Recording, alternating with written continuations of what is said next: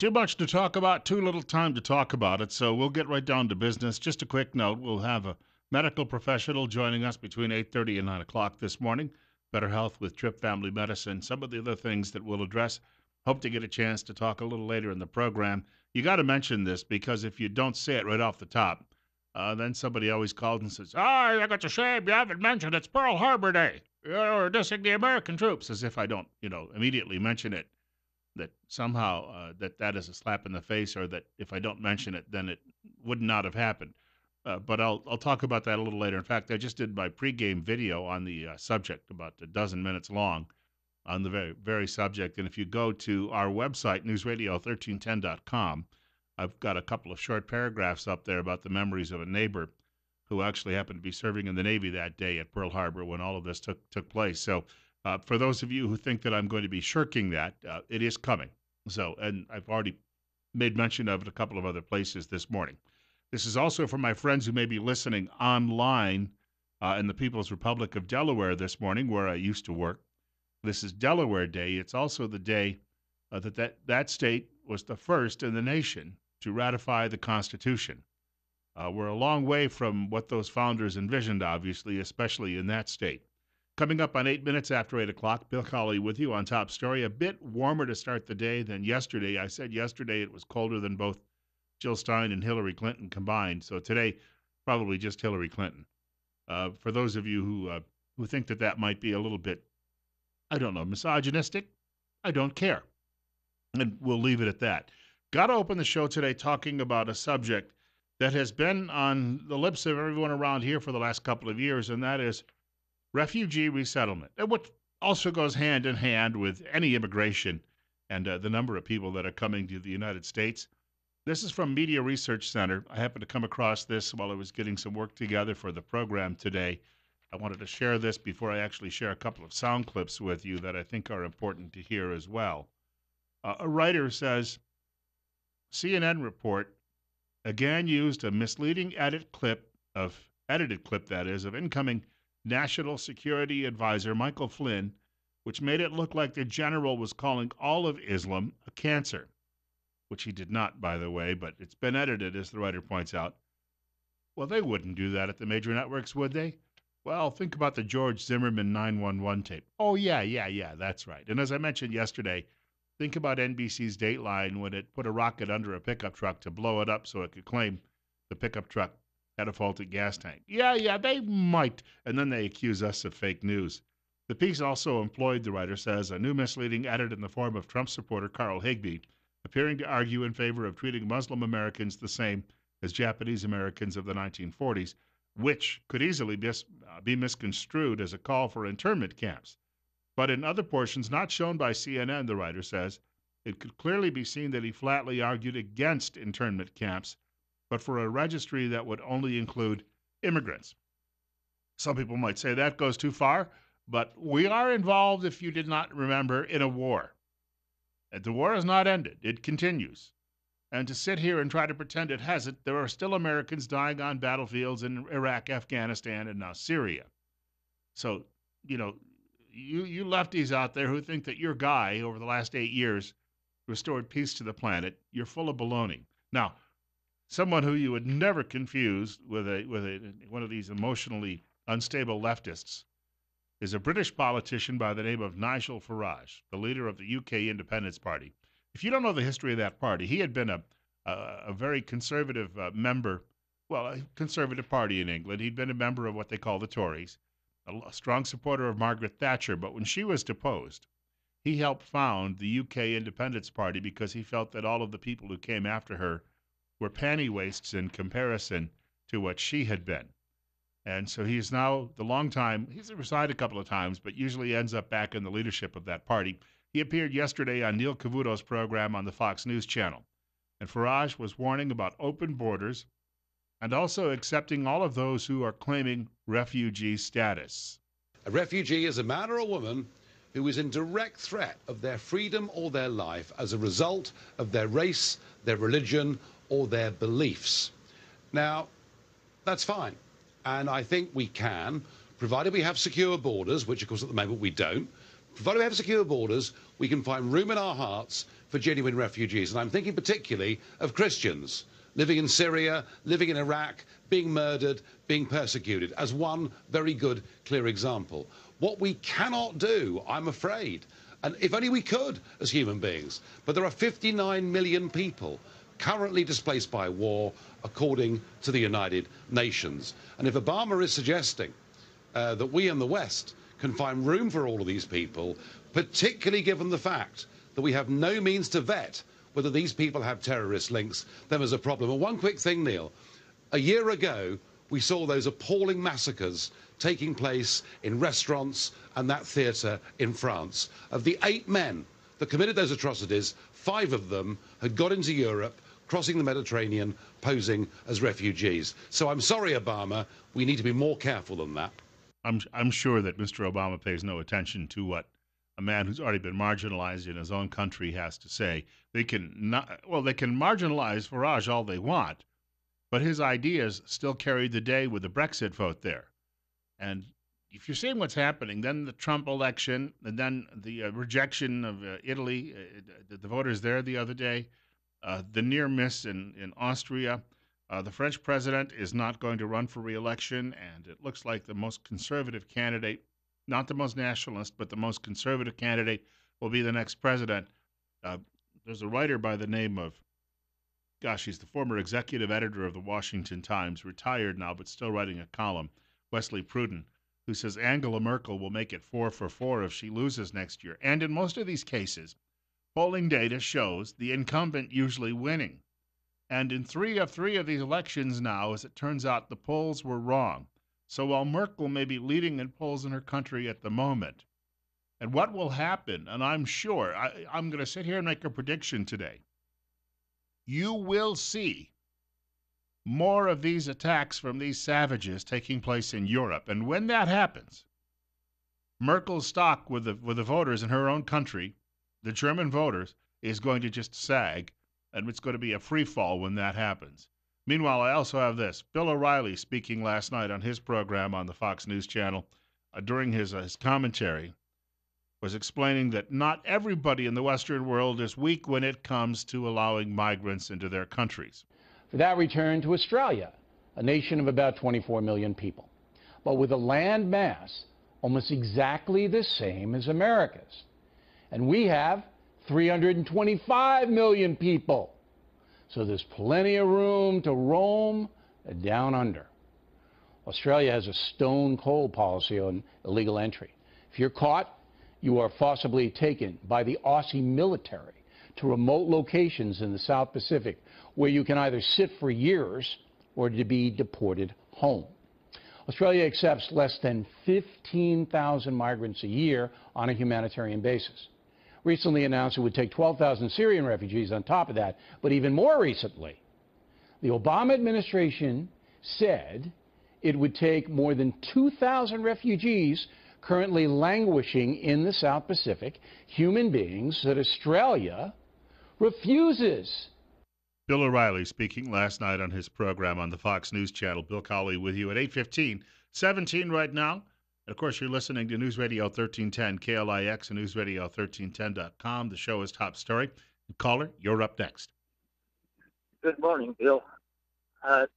You don't mind if I change the subject just a little bit? I'd prefer not to. I've got a whole list of things I've got to get to yet today, and I don't want to go off into the weeds at any point. Well, maybe this is part of the subject because you're talking about stuff that will be history, and I'm thinking that a lot of things that happened in history people forget. And I had a quiz this morning with a bunch of kids about history pertaining to Pearl Harbor, and none of them know it. And we're not teaching kids what happened in history, and someday this will be history, and nobody knows anything about it. That's very true, and I thank you for the call. It's Common Core, obviously. Well, it existed before Common Core, didn't it? It's just the educational system. When you have no discipline in the schools, you have no way of getting people to learn. Now, there's some other aspects of that involved, too. Some of the people who are actually teaching, it's like some of the deacons you usually get at church when they get up to preach. And then they go off on this monotone for 20 minutes, and, you're waiting for everyone to start snoring. But you're right. We have a system right now, and we don't, because we don't have a lot of high standards. We just pass everybody along to get them out of the way. It's unfortunate. Want to get back to that Pearl Harbor story a little bit later in the program. Related, speaking of related stories to refugee resettlement, the Daily Signal: Homeland Security's green card follies are costing taxpayers and leaving America less safe. Do you ever wonder if it's intentional? This Jay Johnson fellow who's running the Department of Homeland Security, which is also a department of redundancy. We already have a central intelligence agency, which is supposed to be the clearinghouse for all of these things. But Homeland Security, this guy Jay Johnson who's running the operation, I mean, he's a political hack. So if you've got a president who borders, at least, on treasonous activity frequently, and his minions are under his orders, then a guy like a Jay Johnson might come along and say, well, we'll play fast and loose with these green cards. That way we'll get more Democrats into the country, and we'll claim later on it was just an oversight, it was a computer, or we'll fire a couple of lackey underlings and blame them for the problem. The writer David Insera at the Daily Signal says a recent report from the Inspector General concluded that the U.S. Citizenship and Immigration Services mishandled thousands of green cards. The Department of Homeland Security has admitted that these green cards are missing and cannot be accounted for. Oh, thank you very much, infidel, for the green card. Where do I find the fertilizer store? The electronic system was intended to make digitized records and allow immigrants to complete transactions electronically. Wouldn't you want to see these people in person? Just, oh, no. We had a couple of guys from Yemen just the other day, and it was fairly simple for them. They went online and they filled out all the paperwork, and they got their green cards. And we think they're somewhere right now in Kansas. The word has been that they're out there scoping a Walmart or two. But other than that, no, we haven't had any serious issues. It has been plagued, the writer says, by problems since its inception. The government has already sunk $1.2 billion, that's billion with a B, dollars into the program, though it was originally estimated to cost $536 million, that's million with an M. So it's already more than double over budget. Can you imagine if we ever end up with single-payer health care? You remember what they said that it would cost us for some of these other programs in the 1960s? Well, we project over the course of decades. Yeah, you know what? We've been burned already about 6,000 times. We might start getting wise to all of this.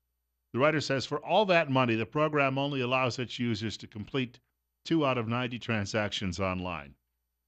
Yes. Your bureaucracy at work for you, doing whatever it can to bankrupt the system for its own personal benefit.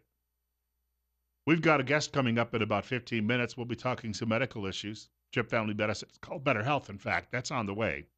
Bill Colley with you on Top Story this morning on News Radio 1310, KLIX and newsradio1310.com. Oh, the recount continues, I guess, in Michigan, but there's some news there. It looks as if it could also cause Hillary Clinton's voter totals to drop dramatically. This was not what they intended. Remember I was telling you all about cold weather the last couple of days and how if you weren't ready for it, it could come back and, it could bite you. We're not making any of this up. I mean, if you've stepped outside the last couple of days, or you've heard the wind howling, it hasn't been the nicest weather we've had in quite some time. But that's why we've been telling you for a very, very long time that if you have trouble heating your home, you need to call the professionals at Ramsey Heating and Electric in Burley. They'll come out and they'll fix whatever troubles you have. They'll get it done right, and they'll get it done right the first time. Problem-free, cozy winters are found at Ramsey Heating and Electric, 2600 Overland Avenue in Burley. Telephone number 678-0459. That's 0459. 678-0459. Ramsey Heating and Electric, where they sell warm winters and cool summers. Have you been reading about this effort? It looks like Jill Stein is just going to continue to pound away at the effort to have recounts in at least 3 states, although the former Democrat National Committee chair, and he's now former governor of Pennsylvania too, Ed Rendell, has already said that it's a fool's errand.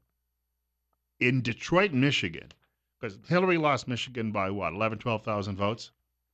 A writer at the Daily Caller says over half of Detroit's 662 voting precincts may be ineligible for the ongoing Michigan recount, since the number of ballots in precinct poll books do not match those from voting machine printout reports.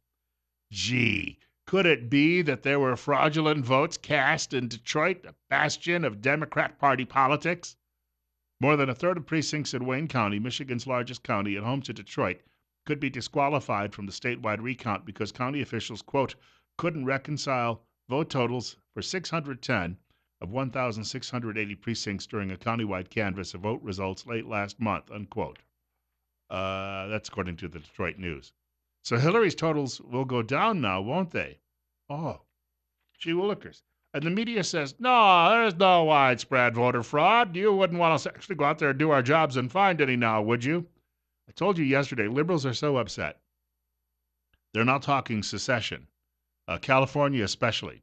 So Lofgren, who's a woman in comfortable shoes and a member of the House of Representatives from that state, actually spoke to Fox News about it. Coming from California, I'm mindful that the votes of my constituents count 1/3 as compared to a Wyoming resident. And looking ahead for the stability of our democracy, I don't think that is a sustainable model. Don't let the door hit you in the backside. We have a caller with us. I'm going to call it 8:25. Excuse me. It's 37. No, it's 17. We'll get these numbers straight. I need new bifocals. You're up next. You're on the air on KLIX. Well, if we don't learn from history, we're doomed to repeat it.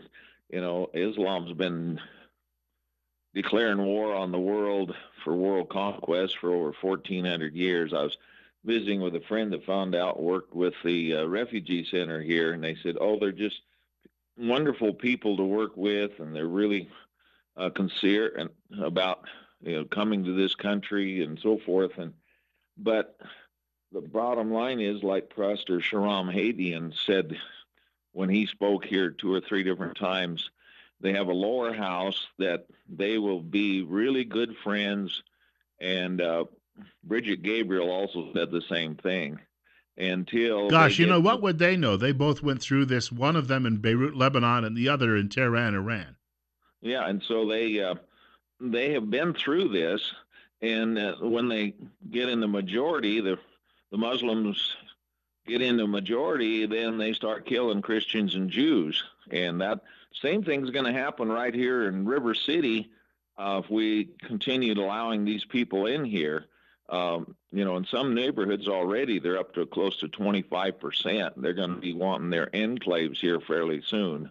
So, people are so naive. They don't study history about these people that are basically, it's a theocracy of hate and killing, really.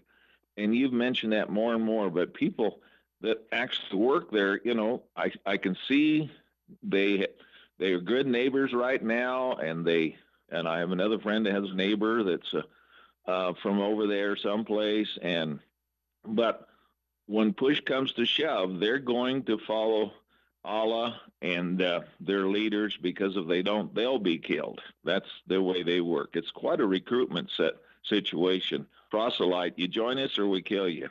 And thank you for the call. It's at the point of a sword was how it was done back in the early days of the faith, and I don't think a whole lot's changed since it's a faith that has been regressing, if you will, back to a period of about 700 to 1,400 years ago. Bill Colley with you on Top Story on News Radio 1310, KLIX and newsradio1310.com. But, as one of those trustees said over at the Refugee Center, CSI rather, which controls the Refugee Center, yeah, but, all of these newcomers, I've got such great restaurants to choose from now. Yeah, see, now I can go out and get baklava whenever I want it. I don't really care that anybody dies. I mean, gosh, but that's really good food, great dessert. All right. Hey, got a quick note. We've got a medical discussion on the way in a few minutes. That'll be Better Health with Tripp Family Medicine. We'll do that between 8:30 and 9 o'clock. More coming up following 9 o'clock news, of course. I mentioned some thoughts about Pearl Harbor and some other cultural issues we've got going on. Also, test scores in this country continue to plummet.